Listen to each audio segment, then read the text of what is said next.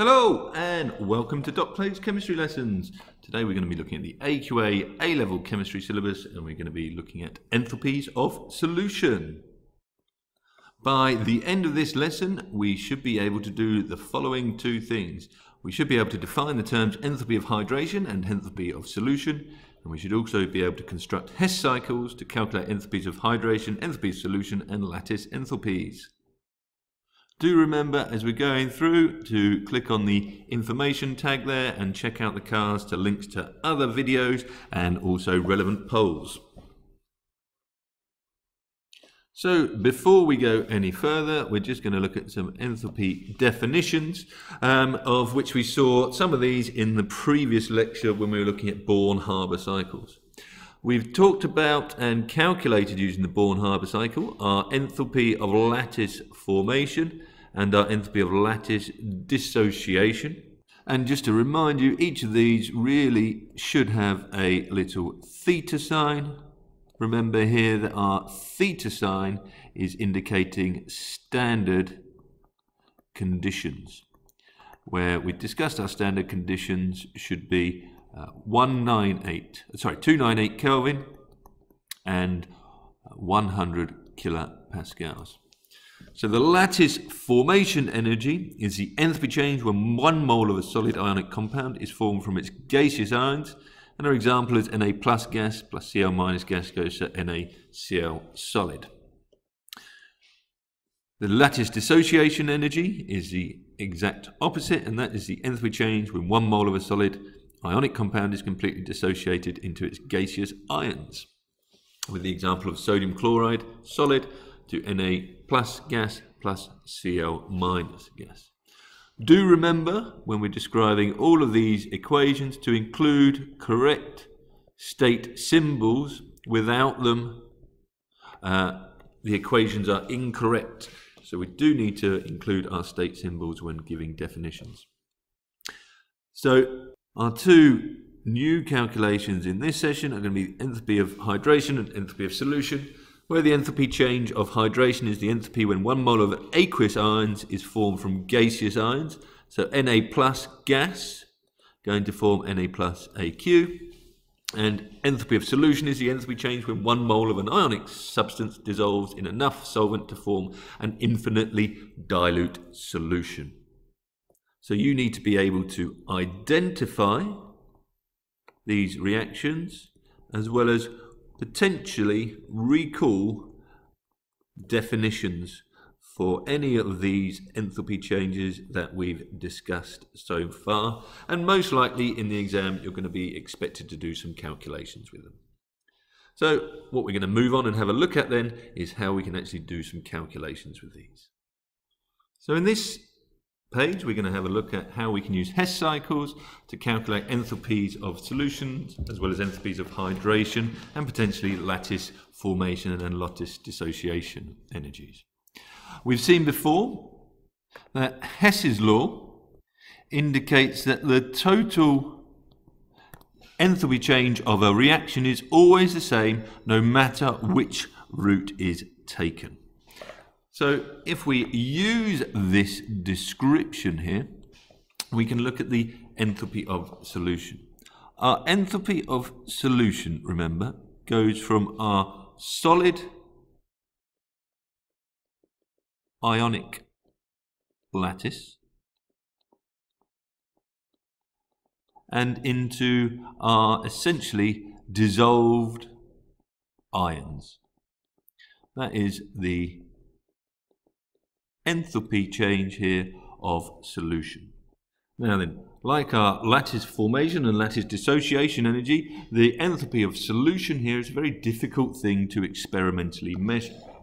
So what we can do is we can use a Hess cycle to calculate the enthalpy of solution by looking at the other route that we can make.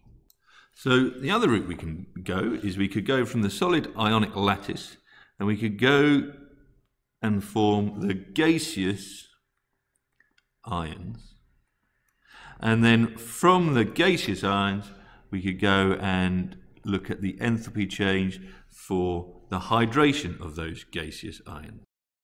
What that means then is we've now got the lattice dissociation coming down from the solid ionic lattice, and we have the enthalpy of hydration going up from the gaseous ions to those dissolved ions. Now, what that means is if I number these enthalpy changes 1, 2, and 3, that the enthalpy change of solution is in this case going to be the enthalpy change of lattice dissociation plus the enthalpy change of hydration.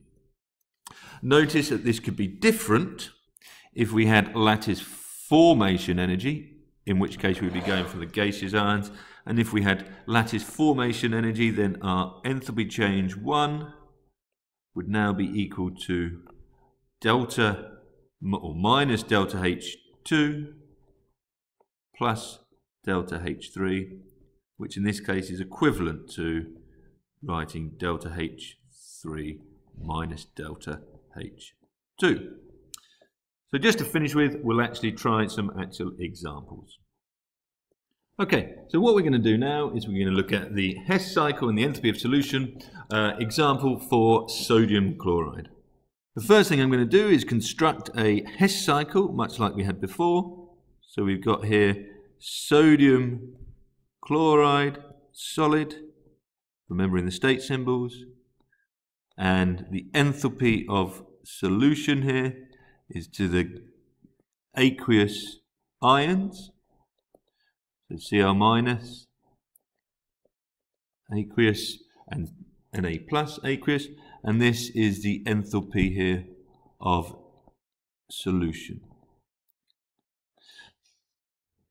We don't know the enthalpy of solution, but we do know the lattice dissociation enthalpy.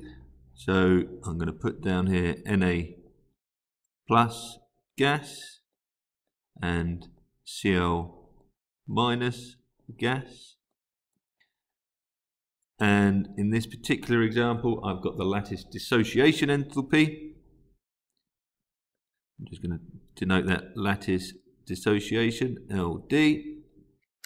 And I've also got the enthalpy of hydration for sodium ions, the enthalpy of hydration for sodium ions, Na plus, and also the enthalpy here of hydration of Cl minus. Sometimes you see them drawn as a single arrow, sometimes you see them drawn here as two arrows indicating each of the hydration species. It doesn't really matter how you do them. So I have values for each one. The lattice dissociation is plus 787 kilojoules per mole. The enthalpy of hydration of the sodium ions is minus 406 because we are creating bonds. And the enthalpy of hydration of Cl minus is minus 364. Just to make my calculation a bit easier, I'm going to number these enthalpies. So 1, 2 for the lattice dissociation, and 3 for the total enthalpy of hydration of the sodium and chloride ions. And I can say then, to calculate this, that the enthalpy change 1, that's the enthalpy of solution here, is equal to the enthalpy change 2 plus the enthalpy change 3, where enthalpy change 3 is the total of the enthalpy of hydration, which in this case is going to be equal to 787 plus brackets minus 406 plus minus 364, giving me a total here for the enthalpy of solution of plus 17 kilojoules per mole. In this final example then, we're going to use a Hess cycle with enthalpies of solution to work out an unknown enthalpy of hydration. And the unknown enthalpy of hydration that we're interested in is going to be that of the Br minus. So here we're interested in, it's our unknown here of Br minus. If I construct the rest of my Hess cycle, then we're starting with barium bromide. We've got an ionic solid, and we're looking at the enthalpy of solution to form the aqueous ions. And we have a value for this, and the enthalpy of solution is minus 38 kilojoules per mole. So this is our enthalpy here of solution. We have the enthalpy of, the lattice enthalpy of formation this time. So we have the enthalpy of formation. So we're going in a different direction. I'm going to call that lattice formation theta. And this has got a value of minus 1937 kilojoules per mole. And we also have the enthalpy of hydration of the barium ions here, which is got a total of minus 1360. Minus 1360.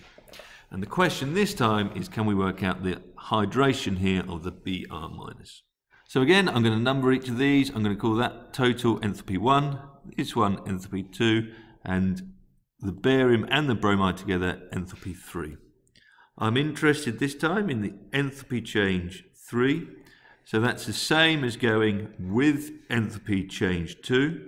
So plus delta H2 and plus delta H1. Now delta H3 is actually made up of two components.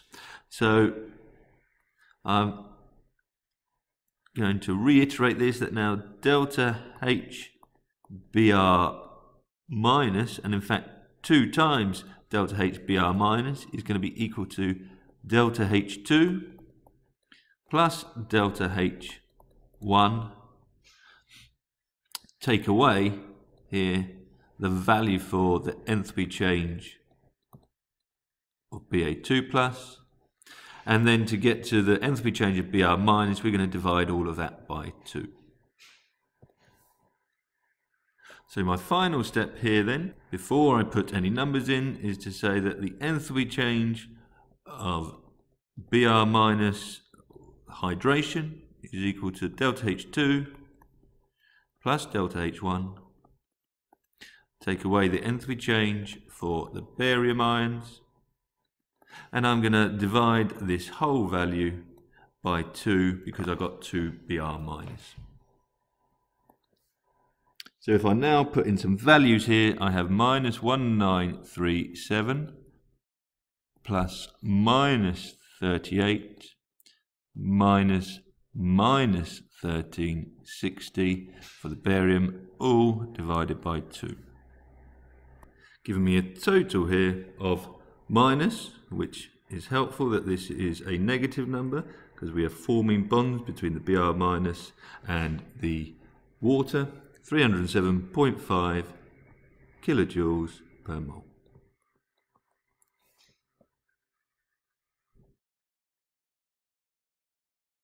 Okay, so that brings us to the end of enthalpies of solutions. You should now be able to define the terms enthalpy of hydration and enthalpy of solution, and construct Hess cycles to calculate enthalpies of hydration, enthalpy of solution, and lattice enthalpies.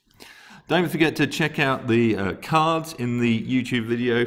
Please subscribe and like the videos to keep them coming. I look forward to seeing you soon. Bye for now.